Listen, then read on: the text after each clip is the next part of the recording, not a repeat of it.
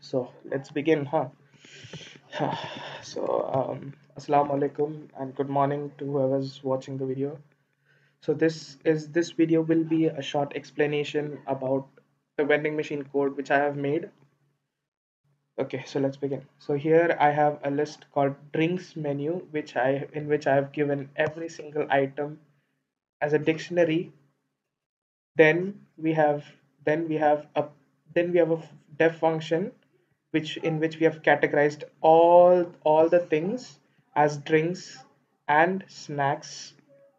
Then we have a for loop system that prints out the dictionary like a menu, which you can see on the right side in this Python shell.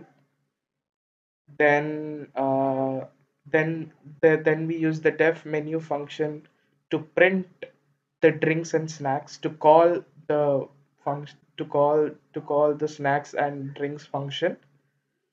Then we have the def order, which is the main ordering system right here. So now then we have a while loop that starts the function, then it prints the menu, then we print the menu, then we ask user input of the credits, then we have an invalid amount, then we have a code where it asks user input of the displayed items. Then if the product does not exist, we have a product does not exist message. Then we have a for loop in which we also have insufficient funds and out of stock message. Then we input the item, then it displays the item that the user picked. It reduces the stock quantity by one. So whatever the stock quantity right here, for example, this quantity is, for example, if the user selects Galaxy Bar chocolate, it reduces the quantity. Then then it appends the price into the list of this empty list total sum.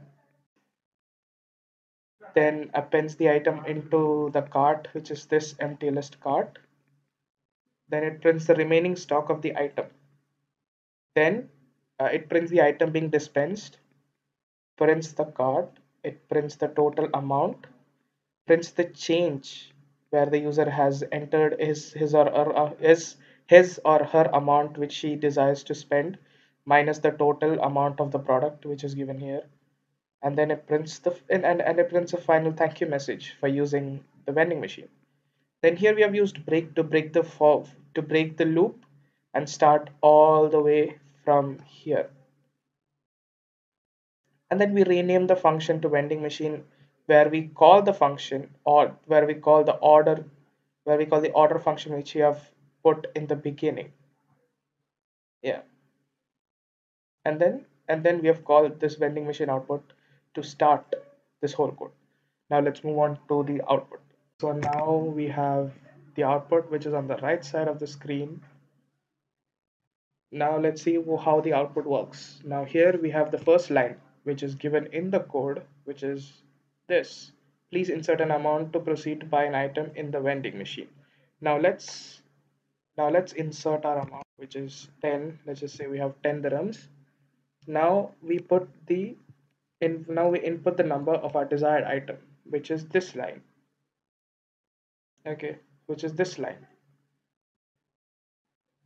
So let's say the user chooses number 10. Let's say the user chooses number 10, which is mango juice, which is 3 dirhams. So now we input the number as 10, and here it prints the desired item that you picked. It displays the item that you picked.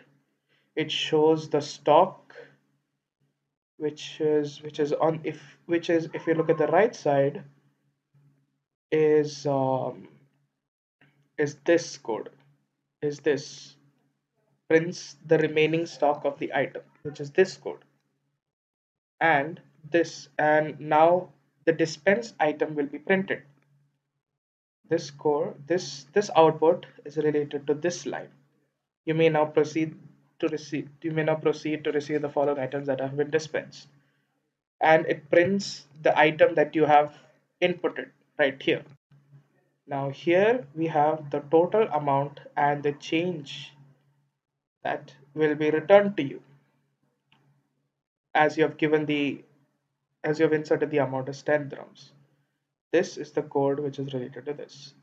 Then we have a closing message right here, which is this. Now you might be wondering, what about uh, what about the insufficient funds and the out of stock message? Or the product does not exist or is invalid, or please enter a valid amount. What about those outputs? So let's say we have an example where the user puts an invalid amount, which for example the user might have put like not a positive value for the amount or just an accidental zero. So it prints this message: insert, please enter a valid amount. So here, now for the next message, which is product does not exist, we can put it, we can first we'll have to choose an item. First we'll have to insert an amount, then choose an item which has less quantity, which is this Galaxy Bar Hazelnut, which in the code, sorry, Galaxy Bar Chocolate, which in the code has only one quantity. So here now, as we select the Galaxy Bar Chocolate, here now it shows the amount of Galaxy Bar Chocolate remaining zero. Now we start the process from the beginning. We add our 10 dirhams as our amount.